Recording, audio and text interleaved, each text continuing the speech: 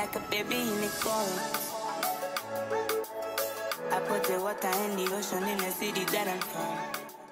Welcome back to Wine Hour Books. It's your girl Kay. What's goody, everybody? Happy February. Happy Black History Month. Shout out to all my Black king and queens. You know we have to celebrate this month, but Black History Month is every month. You already know the vibes. Anyways, as you can see by the title, we are reviewing All the Lonely People. I'm gonna just start off by saying this was a 5-star read. A 5-star read, hands down. I appreciated this book so much.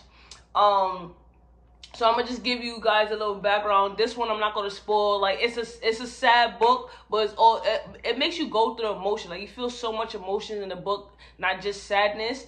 I felt joy, but I was real sad at the end of the book. Real sad. I'm not gonna tell you why. But anyways, so background, we meet Hubert. Hubert immigrated from Jamaica overseas, right, to the UK. And you know how it is, especially during the time, because back then, what's the time frame? Hold on, I'm gonna tell you right now. Hold on. 1957. So from 1957 ongoing, so that's a long time back in the day. So, you know, he immigrated to experience a better life. And, you know, it was hard for him. It was a transition coming from Jamaica, the warmth, the hot. All his family and friends is over there, immigrating to another country where it's cold. You don't really know anybody, and you only have one friend named Gus. So his friend Gus was already overseas. And then he went to meet Gus overseas, and they was working together, living together. But Gus didn't really tell Hubert like all that he was experiencing from leaving Jamaica and then coming there. It was like it's a different world, and you just working and barely working for anything. And on top of working, they experiencing racism. So you already know what type of time it is. I don't even have to get into the racism, right? But we already know what they was experiencing. So it's a whole new eye-opener for Hubert. Hubert never experienced this kind of treatment in Jamaica. He started missing home, but he would write home to his mom, and, you know, he would send money back, but he didn't want his mom to know that he was really struggling with what he was dealing with. And I commend Hubert, because Hubert was a good guy. Hubert had integrity. He had morals. The way he carried himself is something to commend in a man. And it's hard to find that right now. You know, Hubert was an upstanding guy. Right? So anyways, he started working in this department store, and he meets his crush turned into his wife, Joyce, right? So Joyce is a Jewish white woman. So you already know what type of time it was for a black man during those times to date a white woman, right? But at the same time, you know, she was really loving him. He was really loving her. So I'm like, okay. I'm not gonna lie though. I had to ask my other bookmates, like, was Joyce like black or was she white? Cause I'm a little confused there. But then it was like, nah, she a white woman. I'm like, oh, okay. Yeah. So anyways, they fall in love. They doing the do, and she ends up getting pregnant. So she goes home to tell her family. Mind you, they've been hiding their relationship because they've been hiding the relationship from the family, and they've been having a relationship from the job, because it's out of the norm to see a black man and a white woman dating together, especially in, you know, what type of time it was. Anyways, so she gets pregnant. Her family disowns her. And he's like, yo, we gonna make it work. I'm gonna work extra hard. Like, we gonna make it work. We having a family. Like, he was all excited. Like, man, Hubert was ready to die for this woman. Like, he was gonna bat for this woman. He even went to pull up to the family's house, right, on their wedding day, right, to be like, yo, your daughter loves you. Like, come support. And if I was Hubert, I wasn't pulling them nowhere. F the family. But he loved that woman. He was gonna do whatever he could for that woman. He knew that his wife wanted her family there, but they didn't come, and he was just like, you know, it's just gonna be me and you. We're gonna make our own family. So they had 2 kids, right? They had Rose. I can never remember David. David is the son. Rose and David, right?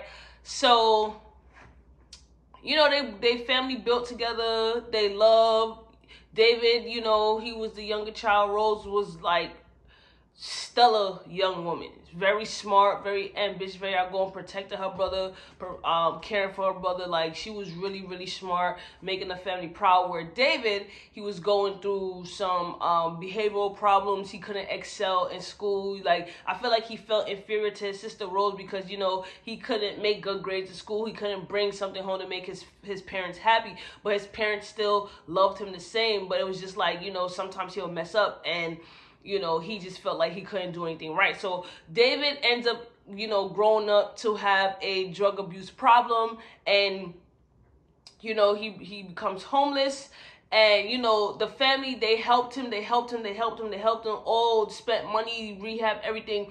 But unfortunately, you know, again, during those times, resources is limited as well. But unfortunately, you cannot help someone who is not ready to get help or who does not want to help. You know, that you got to be willing to put in the work. And, you know, I feel like David knew that his family loved him, but he just wasn't ready, or he may have been scared to face who he had become without the drugs, because that's a scary thing. Like, I've never been a drug addict, so I don't really know how those emotions, but being a social worker, I'm around it. So it's like, you know, people don't know who they are outside of the drugs. It's not for everybody, but that's how some people may feel. So it's scary, right?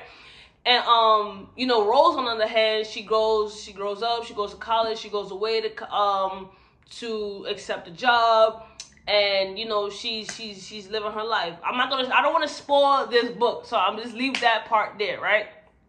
But I will say, throughout the book, you know, unfortunately, Hubert's wife Joyce dies. Hubert is living alone in the house that him and his wife bought. Again, at one point Hubert disowned David because David couldn't get it together, and you know, he was just tired of David, right? David wasn't there when his mother died, and Hubert had immense love for him, but it's just like, I don't, you know, I'm not a parent.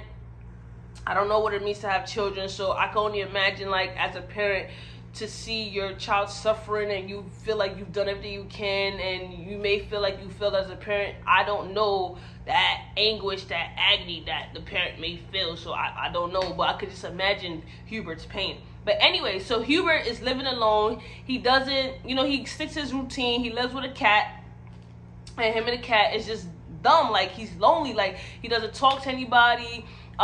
Throughout his life, he pushed everybody who meant something to him away after his wife died. Like, his wife was his best friend, like his lover, his soulmate, his everything. So when she died, it broke him. It took a piece with him. And I understand that. Like, I want to one day maybe experience a love like that. Maybe not the dying part, but I want to experience a love like that, where I love somebody that you know, through it all, they was together for mad long. I don't even remember the amount of years, but they was together for mad long. They've been through so much, you know. And for her to just come and die like that, Joyce died because she had dementia, right? And she was diagnosed with dementia early on. She was young, so that really broke him to his core. But he held her down till her last breath. That is a man. That is a man. He was there. He was even trying to hide the illness from his daughter Rose, to shield her from that pain, because he know that Rose would take on their problems. He was holding it down. He was struggling, but he was doing it. Like, that's love. To death do us part. He meant every word that he said. Shout out to Hubert, man. So anyways, this story was really sad. Like, I was going through the emotions with it. Anyways, Hubert ends up one day getting a knock at his door by the neighbor named Ashley. So Ashley's a young Welsh white girl. She has a daughter, and you know, she just moved into town. She broke up with her boyfriend cheating with the woo, so she took her daughter and left. Shout out to Ashley. Anyway, she needed a babysitter. She was at her last desperate means. She knocked on Hubert's door. Hubert seen that she was in distress. She needed help. He offered to help her. He watched the daughter outside the little vet place where she was Ashley was interviewing for a new job. He took her to the park, and that was like the happiest time he'd been in a while, especially he's been around kids. He hasn't really been around nobody, right? So he's like, boom, all right, like I like this. Next thing you know, he feel like, he didn't want to experience a bond with the baby and Ashley and meet them because they weren't his age, right? So anyways, he gets a call from his daughter Rose. Rose is like, yo, Dad, I haven't been home in a long time. I'm coming home in a couple of weeks. And he's like, damn, what am I gonna do? Because he's been lying to Rose this whole time, telling Rose like he has friends, he goes out every day, he's happy, he's living his life, but he's not. He's lonely. And he didn't want to lie to Rose because he didn't want Rose to leave her job in Australia to come take care of him, because he's not, he's lying basically about his life. He's lonely, he's sad, he's a broken man. And so he decides that, he needs to keep up with the lie, so he wants to go out and find friends his age so that when Rose come, it doesn't seem like he's lying. So fast forward, he goes out, he tries to like the senior center to try to make friends. It doesn't happen that way.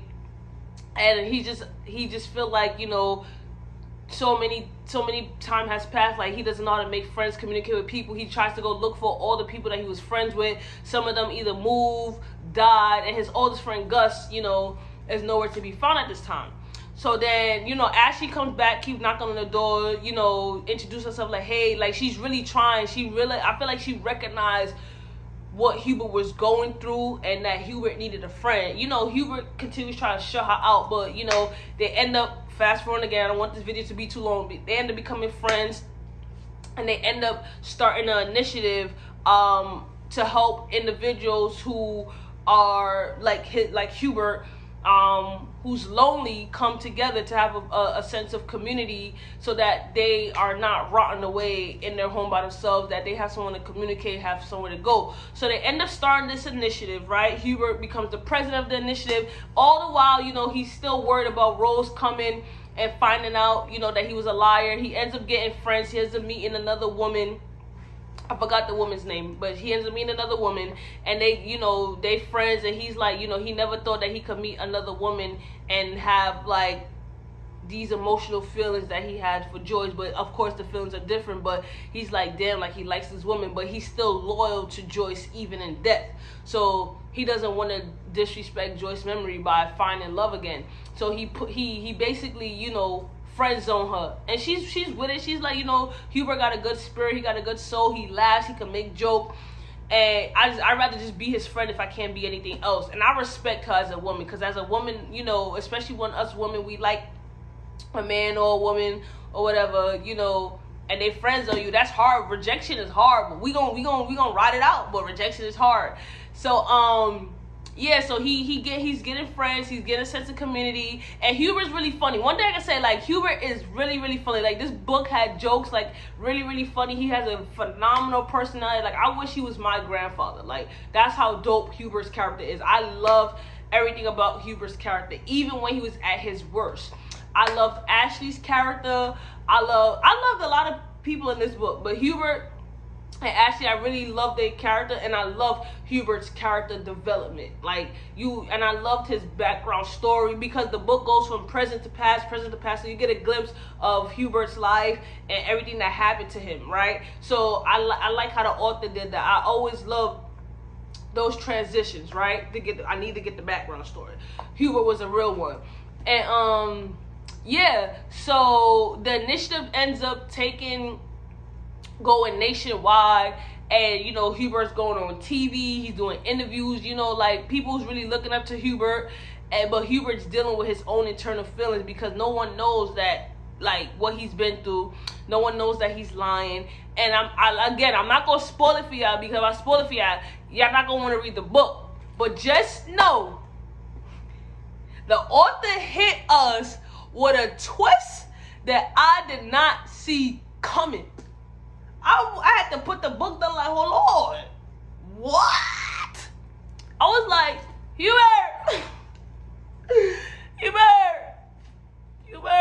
I felt him though, because you don't really think about, like, for me, one thing I can say, this book had me thinking about my life. It had me thinking about, like, the people that I have around me, that I hold dear to me, and it had me think about, God willing, as I you know, continue to grow older, you know, will I end up like Hubert, you know? So it really had me thinking about life. It had me thinking about the people that I pass every day, the clients that I serve. Like, a lot of these clients that I serve and the people that I pass, they don't have family. Like, I hear all the, I don't have family, it's just me. And it's like, that's a sad world to live in. Like, to know that, you know, people have either left your life physically, the physical form, or mentally. You don't have anyone, you're in this world, you're transitioning this world, you don't talk to no one, you're sheltered. Like, that's no way to live life. Like, this book made me cry. Like, it really made me cry. It had me reflecting on my life. Shoot, it had me even wanting to find a soulmate. Now, let me stop. But in all seriousness, it's just like, you know, it's just a reminder of how many people in this world, regardless if this is a book or not, it resonates to this world, who is experiencing loneliness. I think about senior citizens who, you know, they go to these community centers because they need a sense of community, because either their children, family, or friends have, again, left them. They don't speak to them. And, you know, they have a hard time making friends as you get older, and it's hard, you know, to leave this world lonely, knowing that that's what your life has come to, you know, that you by yourself. If you believe in God, then obviously you're not by yourself. God is always with us. That's what I believe. But essentially, you know, physically, like a physical person being with you and in your life, experiencing that life with them and ending that life with them, that's different than being by yourself. Like, it made me sad. Like, it really made me reflect on my life. I'm like, damn, like, all right, like, if I don't have no kids, if I don't get a soulmate, like, shoot, like, damn, like, what's gonna happen to me? I'm laughing, but I wasn't laughing when I was thinking about it. But it's really something to think about, because a lot of us are lonely. Well, I'm not lonely, but I'm saying a lot of people in this world at this present time is lonely, and they experiencing the same feelings that Hubert felt. And it's literally just a reminder about humanity, and that, you know, we often overlook the senior citizen community. We often overlook people out my age, younger, who we think like have a support system, but don't. And it has me thinking about life differently, to be honest with you. Like, and it's sad. Like, it makes you sad. Like, to have these thoughts is really just sad. So yeah, this book made me cry. It's definitely a 5-star read. Like, I loved everything about this book. Every single thing about this book, except for the ending. I did not like the ending. I didn't think like the ending had to go that way, but I understand why it ended the way that it did. You know, I'm not in support of the ending, because it's like why would you do that? Like, again, I'm not going to spoil it, but if you guys want me to spoil the ending, I will come back, drop another video, and spoil the book for y'all. Y'all know I do not like spoiling books like that if I really, really enjoyed it. And when I'm telling you, this was my first 5-star read of January. Like, I loved everything about this book. It just touched me, and it's such a beautiful read. Such a beautiful read. It's such a it's realism. And the author did his thing, but Hubert, I was just like, Hubert. But anyways, guys, if you read this book, drop it in the comments. Again, I don't want to spoil anything for you guys, but if you want me to, I will drop another video and I will spoil it for you guys. But hands down, that's the little background about it. I will say that, you know, if you are lonely or you experience your loneliness and you feel like you don't have a support system, like, sometimes you just gotta pick yourself up, just go out and randomly start talking to people. You feel me? It's a scary thing, especially if you have social anxiety disorder. Like, it's not easy making friends as you get older. It's much harder because people that, like, things that you like, interests that you like changes. Like, sometimes you don't want to be bothered with people. Like, you used to be an extrovert, now you're an introvert. So it's just like, you know, it changes. But I'll say, if you can, try to find a community. You know, just try to find a community. I know they got little apps and stuff where people can meet. You know, you just never know. But if you are lonely, your girl's giving you a big hug right now. For real, for real. I appreciate everyone who watched my videos, who support me, who comment on the videos. Like, I really appreciate you guys. But yeah, I want you guys to read this book. If you don't like books that make you cry, then of course don't read the book. If you're not an easy cry, then go ahead and read the book. But I really, really love the book. This is it again right here. Beautifully written story, like hands down. But I will say that the only thing about this book that I will say is that I wish David's life went in a different direction. Like, I wish the ending between David and Hubert, I could spoil that. Like, they didn't reconcile. Hubert wanted to, but they didn't. I wish that would have happened in the book, but unfortunately it didn't. But, you know, the book is fine the way it's written. But yeah, towards the end of the book, Hubert was able to actually, you know, meet up with Joyce's extended family member, her like long niece, and he was able to bring that family back together. Even though Joyce wasn't alive to see it, you know, he was able to do that for her. So even in death with Joyce, Hubert still was trying to, you know, make her happy, and he did just that. He was an upstanding man, and I wish to only find a man half of what Hubert found. Half of what Hubert was. For real. Like, they don't make him like that no more. But anyways, I appreciate you guys. The next book review is